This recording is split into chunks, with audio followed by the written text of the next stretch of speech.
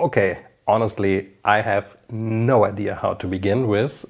I was just looking for some new, interesting SD and micro SD memory cards for our regular testing and discovered some real questionable, fraudy products, so stay tuned.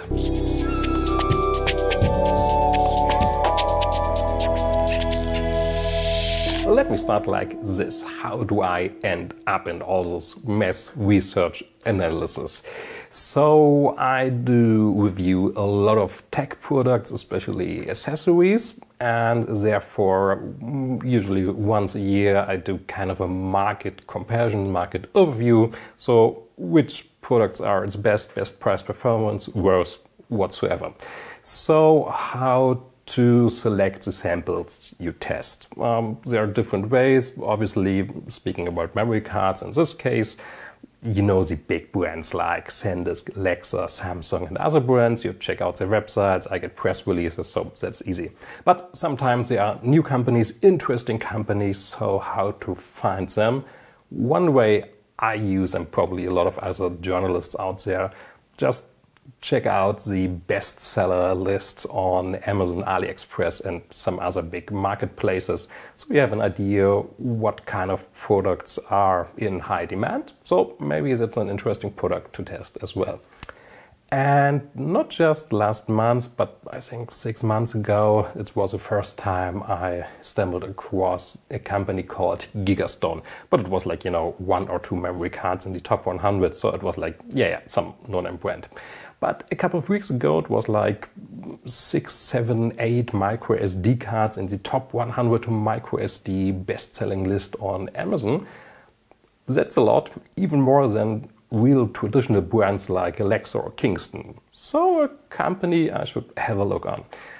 And that's when the struggle began. But there's a, let's say, a little foundation you need to know about, SD memory cards, speed classes and all that stuff. I know it's a bit dry and technical, but please stay focused because, as mentioned, it's the foundation of the rest of the video and the entire story, basically.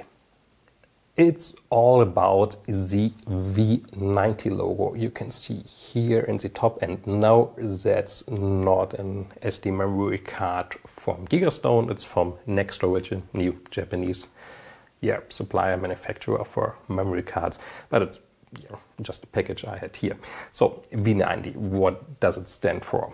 It's a video speed class and just means that each memory card with the V90 logo, V90 certification, is capable of writing at least, and that's important, at least 90 megabytes per second until the card is almost filled, like 90-95% full. So let's say you are taking video and therefore it's important your camera can rely on a minimum write speed of the card. So let's say 90 megabytes per second, 720 megabit per second. Your camera can continuously write 720 megabits per second until the card is full. So I don't know, 1 hour, 2 hour, 4 hour video recording, the card is supposed to never stop or going below 90 megabytes per second, so the camera doesn't have to stop recording. So if you want to shoot high quality video, V90 speed class is really, really important that you can rely on it, so your video recording won't stop. That's basically about it. There's one caveat or requirement. Each V90 memory card or also V60 memory card must have an UHS-II interface. That's memory cards with 2 contact rows on the back. Theoretically also UHS-III is fine, but as of recording this video there's no UHS-III memory card or camera, so we can focus on UHS-II. The problem is Gigastone is selling both V90 and V60 SD memory cards with an UHS-I interface. So according to everything I know, that's impossible. So I checked again the simplified physical layer specification from the SD card association.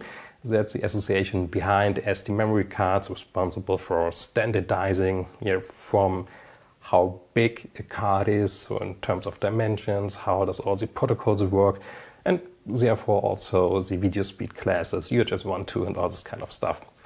And it's 339 pages, really interesting, boring stuff, a lot of diagrams and how all this stuff works, but also some easy to understand graphs like this one, so really clear. UHS-2, UHS-3 is needed for V60 and V90 speed class.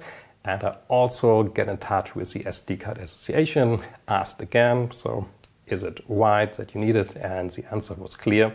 Yes, you can only get V60 and V90 speed class combined with UHS-2 or UHS-3 if it's ever gonna happen. Okay, relax, lay back, there must be an error on my side, right?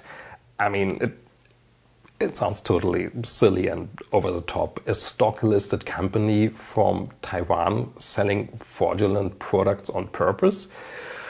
That can't be right. So, if you're on eBay and other online marketplaces, it's really, really easy to get fraudulent SD memory cards. It's a not trustworthy seller and you get, faked sizes or capacities, meaning it's printed on it's 1 terabyte and also your PC indicating, yeah, it is 1 terabyte, but if you're actually checking it, it's, maybe 64 gigabytes and the rest is like ring recording. And if you try to save more than 64 gigabyte, it starts deleting at the front and writing over it. So it's really, really easy to get faked SD memory cards. So I looked for the official Gigastone website, contacted their team, and was just saying, I just want to buy an original Gigastone product. I found this Amazon Marketplace seller. Is this the official representation for your products? So I can rest assured if I buy that stuff. And to be fair, they answered within, 8 or 12 hours, so it was quite a fast response. And say, yeah, you can rest assured that's the official shop and it's also shipped from Amazon warehouse, so everything is fine. So I did. Gigastone is offering 4 different cards, 2 microSD and SD memory cards each, V60 and V90 video speed class each. If you want to have a look for yourself, all 4 products are linked in the video description, but it's really important. It's not a purchase recommendation. So just for having a look on these 4 memory cards, but please don't ever buy these 4 memory cards from Gigastone. So we arrived at the last point where it could end well. Somebody in marketing had a mix-up, wrote in a spec sheet UHS-I instead of UHS-2, and therefore another guy or girl used the wrong logo, and it ended up with maybe a pretty decent SD memory card, a fast SD memory card for a really low price. But honestly, it's 2023, so if you want to have a happy ending, just go into the next cinema. Yeah, so unpack the SD card, but it's the same for the micro SD memory card. Everything looked fine so far, nothing fishy like, totally off-brand logos whatsoever. So that's the card from Gigastone, V90 speed class, and on the back, oopsie-doo, it's just an UHS-I SD memory card. Just for comparison again, on this side an UHS-2 memory card with 2 contact rows, and here's a Gigastone card with 1 contact row. So as already mentioned, in theory not capable of doing either V60 or V90 video speed class. But let's test both cards, so I did as well. Just playing on the card reader on our brand new memory card or storage test system just right behind. And we could achieve 70 to 90 megabytes per second, so it's not in theory enough and not even in best case scenario on a card reader. And it was, nearly the same result with other card readers. So no, absolutely no for V90 speed class. And for the micro SD card as well, it's a bit higher, 80 to 120 megabytes per second, but it's like a proprietary standard if you want for UHS-I memory cards, where you can push the theoretical limit of 104 megabytes per second to up to 180, 200 megabytes per second. But yeah, as mentioned, it's a proprietary standard or protocol that it's used, and no camera out there has this protocol activated. And therefore, if you're using a traditional UHS-I memory card reader, it's even slower speeds. So, according to the SD card association, the product isn't possible as marketed or as sold. According to my first test, it's not either. So, the final test with the Sony Alpha 7 IV. And why did I pick this camera? It's one of the very modern cameras out there, requiring V90 video speed class for certain types of recording, and it's up to 600 megabytes per second, 600 megabits per second, obviously, and therefore you really need V90 video speed class. So I put both memory cards in and was just curious, maybe it would up a couple of seconds, but no. Sony is checking whether it is a V90 memory card or not. And if it's like a Gigastone card, which is supposed to be a V90 card, but obviously it is not, the camera is just showing an error message like, my friend, it's a lot, but definitely not a V90 memory card. So you can't record this type of video. The last point on my research checklist: who is actually producing those memory cards? And some of you will immediately interrupt and say, isn't it obvious? It's Gigastone cards, so Gigastone is producing it. No, that's not how the industry works anymore, and maybe never did. Fortunately, the SD card association, or to be more precise, the SD licensing organization, has an online website where you can just check who is officially allowed to produce SD memory cards. There are some known manufacturers, like SanDisk, Kioxia, former Toshiba Memory, Panasonic, Samsung, ADATA, some brands you maybe know. Some OEMs that you may know if you're a little bit more in the tech industry, like Phison, which is actually producing, let's say, like 70-ish% of all better high performance UHS-II memory cards, like Angelbird, Pro-grade cards, some Delkin cards as well. Sony Tough series, for example, is also from Phison, so it's a really, really big OEM.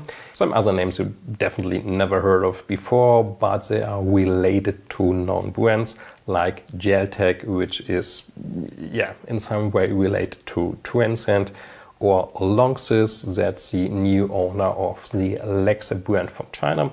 So those companies are also well known in one way or another. So I read out the so-called CID, that's the card identification number, which is written in every memory card, containing some very basic information like the OEM ID, the serial number, and when the card is produced. So that's what in the CID. And for the SD card, it's nothing too special. It's a manufacturer I never heard of before, but the manufacturer is definitely in the list, so that seems to be okay. Unfortunately, it's a real B2B producer, so I couldn't even find the company on Google or other search engines. So that's where the research ended for the SD card. And also for the micro SD card, which seems even more fishy. The first 6 digits are 1, 2, 3, 4, 5, 6. What is also the weakest password you could choose is also the beginning of the CID. So like the last indicator that we are dealing here with a fake, fraudulent, whatever SD memory card. So it looks really, really fishy. So what's the end of the story? Obviously, I contacted Gigastone with all my research. Unfortunately, as of taping this video, they didn't reply. but there is also a written article about the story. So once, or let's say if we receive an update or a statement from Gigastone, we will publish it there. As I'm not the owner of the licenses, I can't go to Amazon and other stores and say, you know, this card looks fishy, please remove it from your store. So, and also, finally, I don't know if it is like it is, but I'm 99% sure that these cards are fake, fraudulent. You don't get what you pay for, basically. So, the thing I could do, fortunately, is contacting the SD3C LLC. That's the organization responsible for licensing, you know, the CLA agreement if you're licensed to produce cards. It's also the same association or company responsible for, you know, getting faked or fraudulent cards out of the market, working together with customs, you know, all that kind of stuff. So I get in touch with them as well, send in the 4, let's say, questionable SD memory cards, you know, V60, V90, all that kind of stuff. And also, unfortunately, as of taping this video, they didn't have a full reply, but they replied within, I don't know, 30 or 60 minutes, like, okay, thank you so much. We will have a look on it, but please give us some more time to investigate. But until then, we also have to wait what will come out. If you want to have a follow-up for the story, please, please, please consider to subscribe, so I will definitely post another video if there is development, like statements from the SD3C LLC or, you know, Gigastone saying, ooh, there was a big whatever hiccup to explain, putting 4 memory cards on purpose out of the market, or maybe it is a faked storefront. Even I really try to make it waterproof that it is the official one. You know, there are some ways it can turn out, but either way it will be really interesting. So as already mentioned, consider to subscribe so you will receive a follow-up, or if you want to support this channel, just spread the word. And thank you so much for watching. See you next time. Bye bye.